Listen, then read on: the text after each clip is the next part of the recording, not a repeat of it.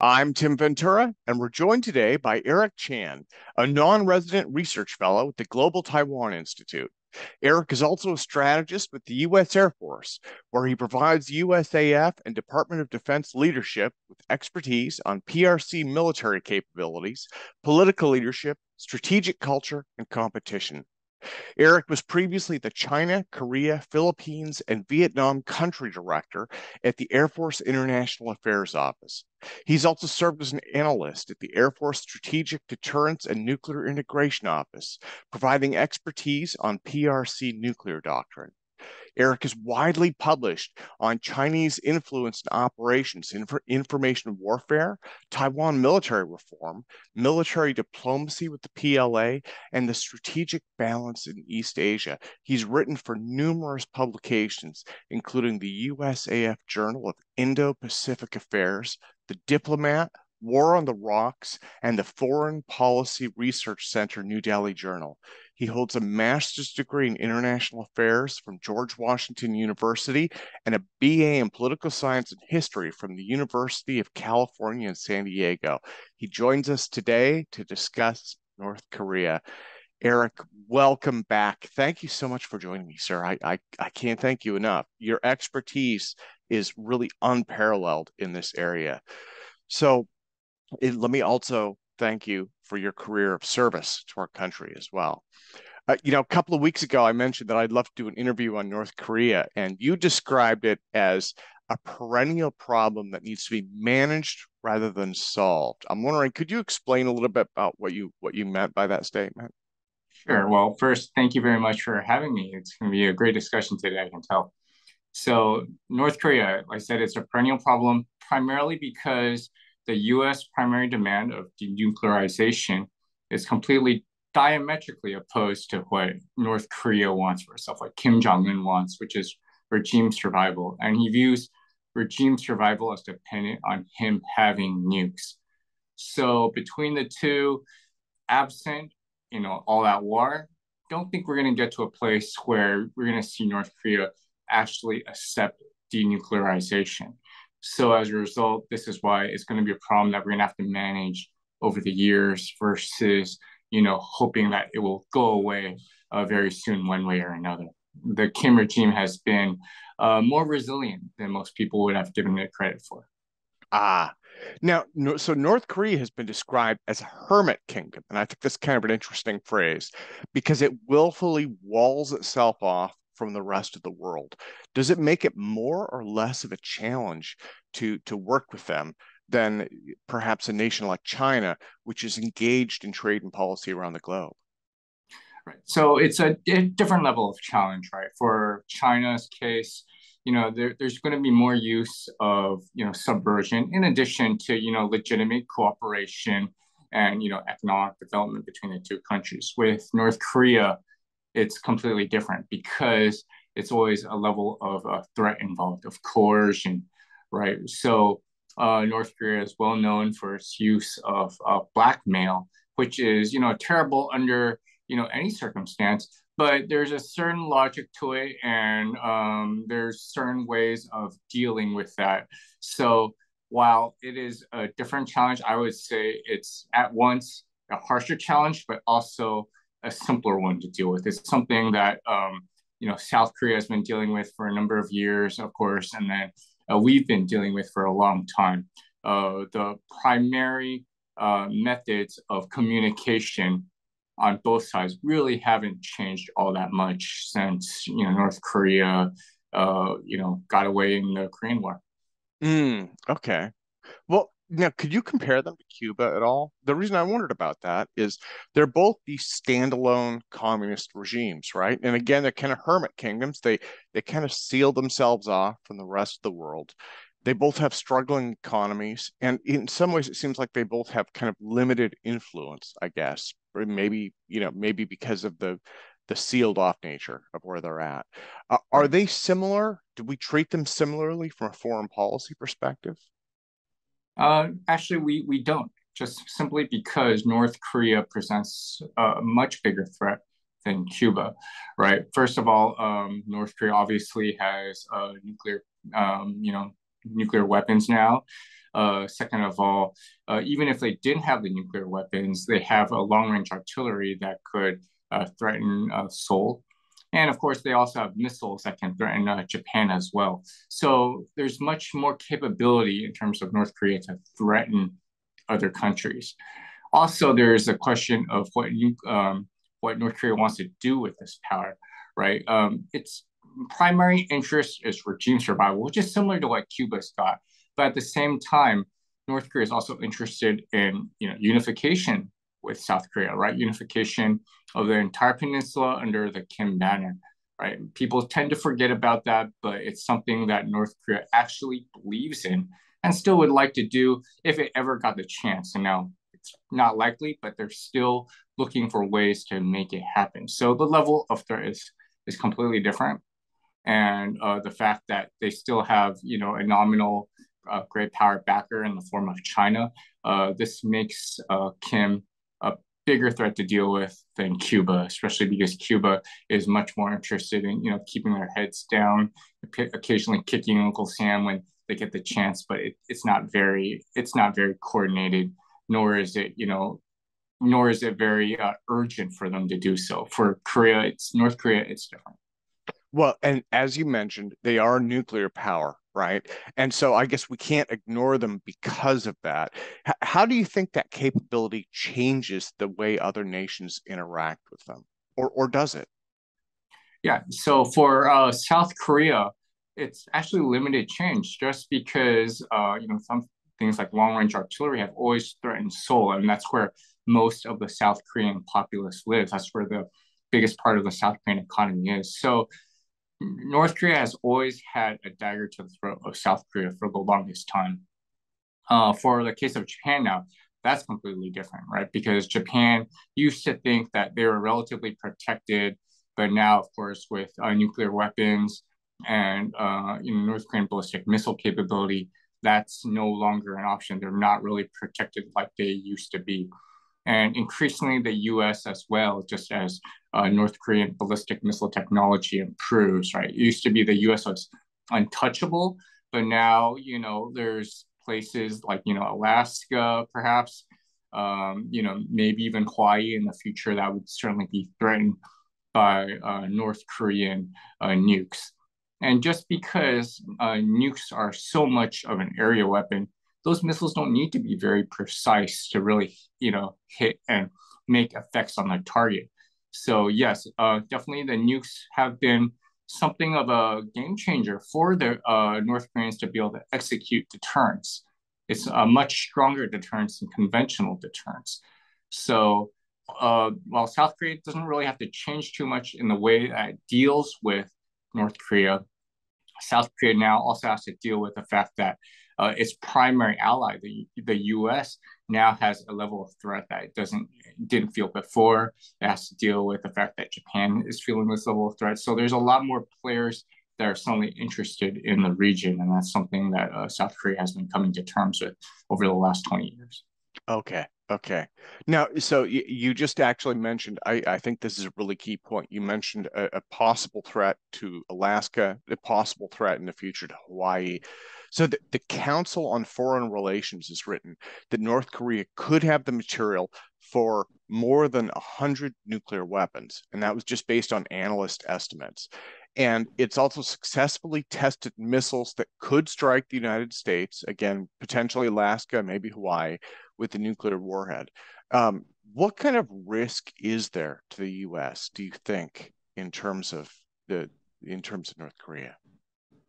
So in terms of a complete strike out of the blue, I mean, that's not going to happen, right? Because the nukes are something of a bluff. They're a one-time use sort of thing. Kim knows if he ever uses nukes, then he himself is dead. His whole regime is going to be dead. So there's clear limits on what those nukes are going to be good for, right? And when you're talking about the level of, say, 100 nukes or so, that makes for what we would call more of a credible deterrent, right? If he had, say, just a few nukes, 2, 3, 5 nukes or so, that would actually make him a bigger target than if he didn't have any nukes at all, right? If there's only a limited number, then there would be a lot of pressure on the US and on South Korea and Japan in the opening stages of a war to do a preemptive attack or to do some sort of attack to take out those nukes before they could possibly be used.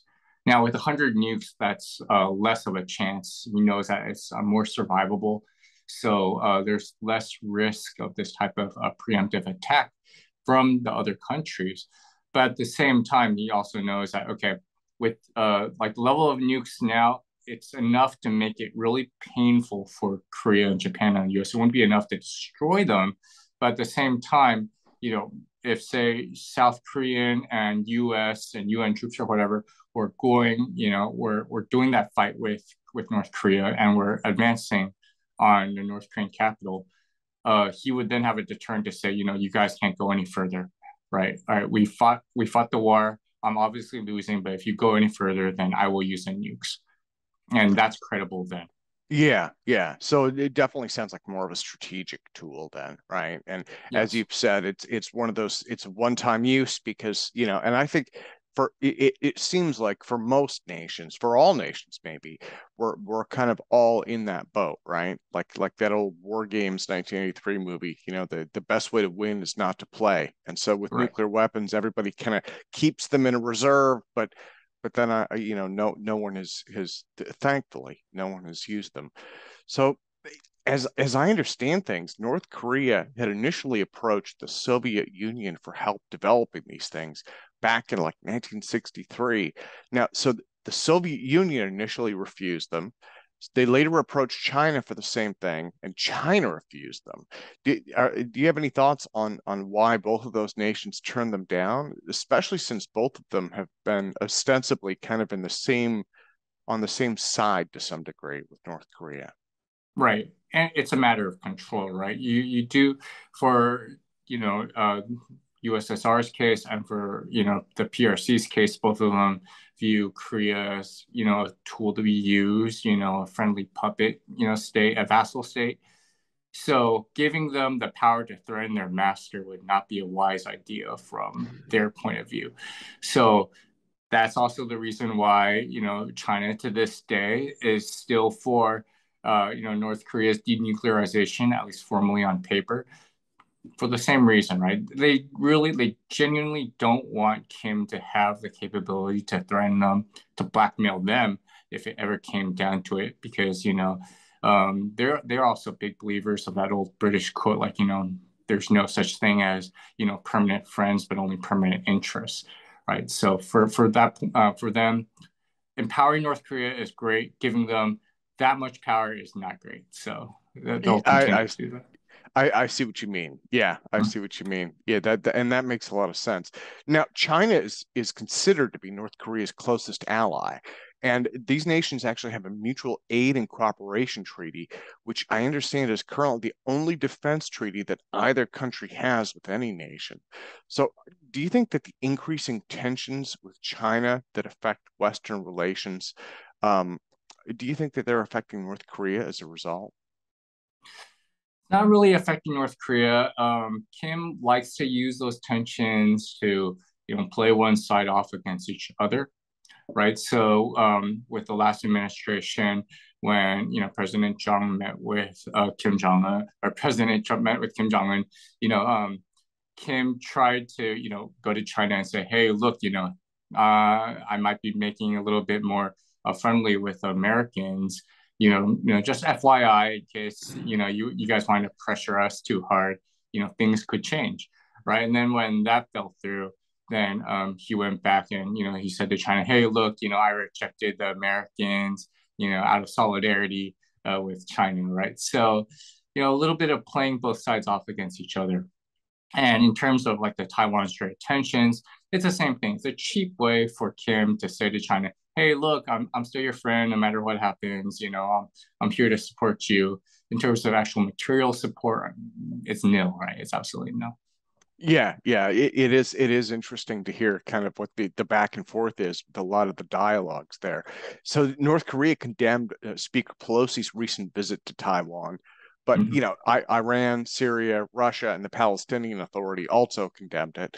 The Washington Post wrote that China is using the Taiwan Strait tensions as a tool to strengthen their relationship with North Korea. So it does sound like a lot of this is just playing off those strategic tensions. Would you agree with that, or?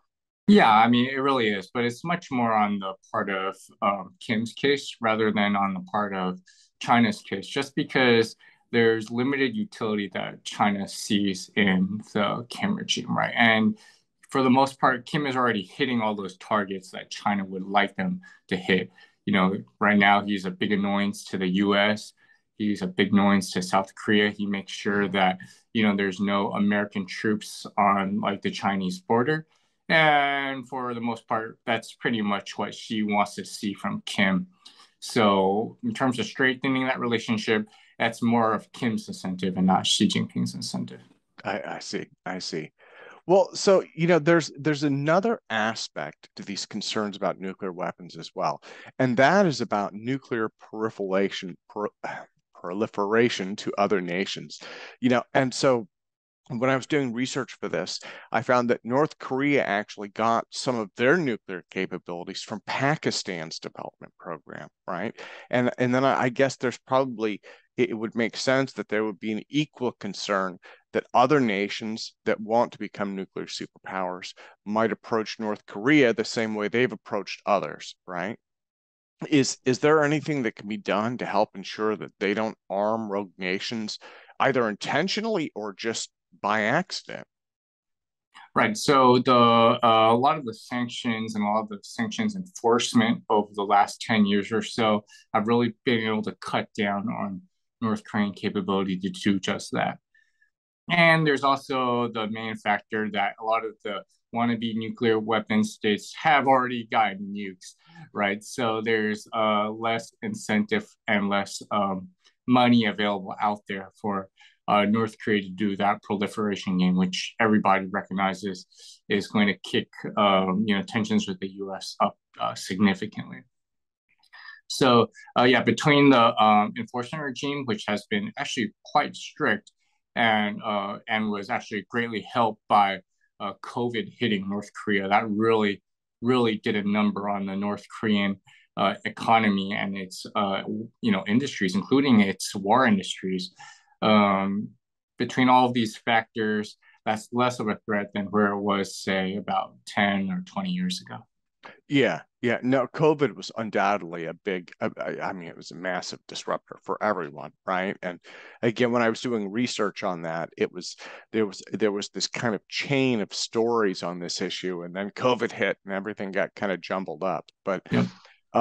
one of the things that was interesting, and I think that this goes to the strategic, again, the bluff or the deterrence nature of this is that less than a year after North Korea tested the ICBM in September 2017, North and South Korea signed the Panmunjom Declaration, which commits both countries to denuclearization and brings a formal end to the conflict, right? This conflict that's been going on since the 1950s.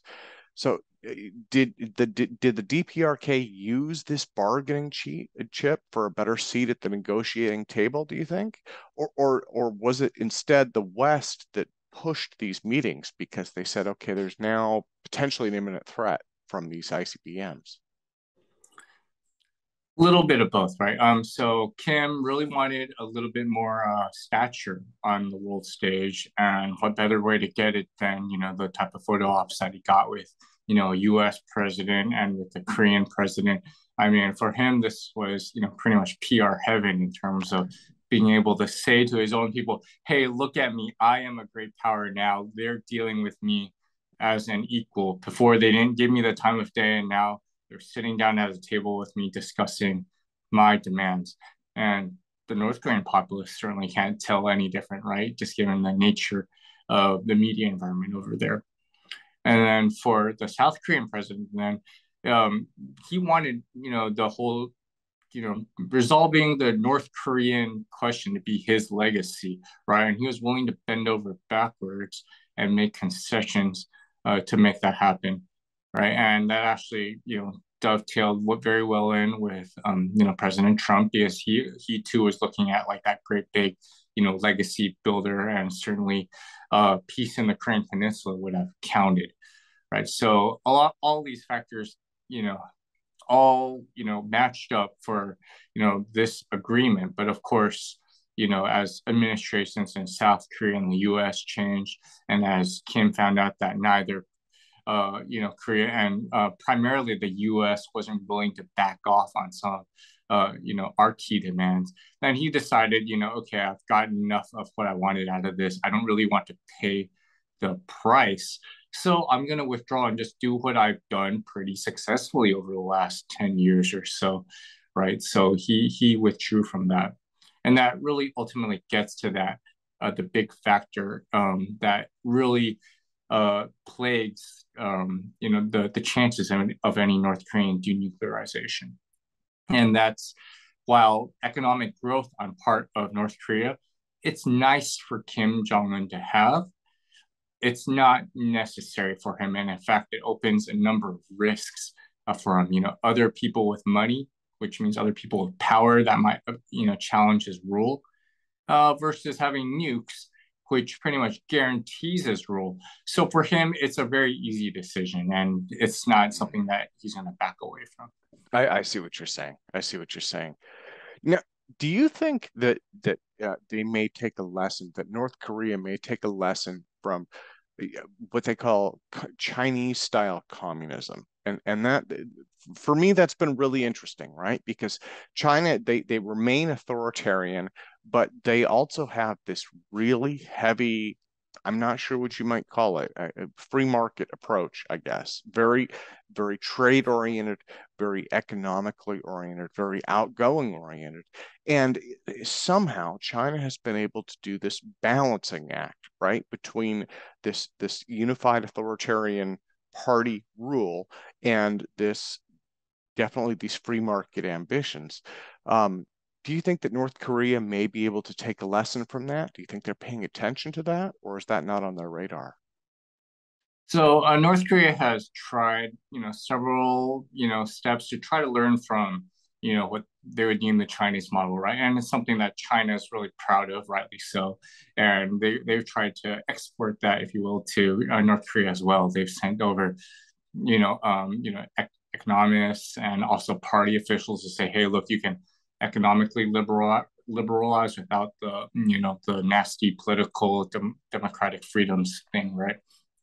But from the North Korean point of view, their position is different from China's back then, right? China reformed back in the late 80s because they were threatened by Tiananmen, and they had a leader, Deng Xiaoping, who realized, the Communist Party was sort of on a knife's edge there, right? He had seen what happened with the USSR. He was very concerned. He wanted to find a new way.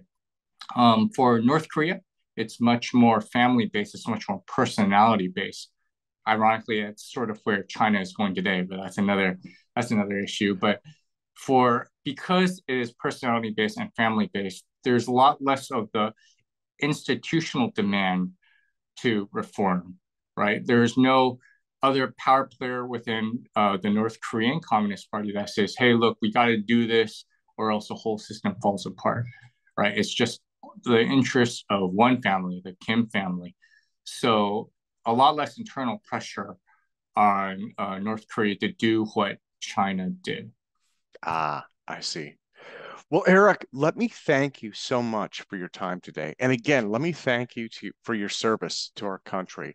And let me close by asking, what do you anticipate seeing from North Korea next? Or is there any way to kind of guess or predict where we may see them in future headlines?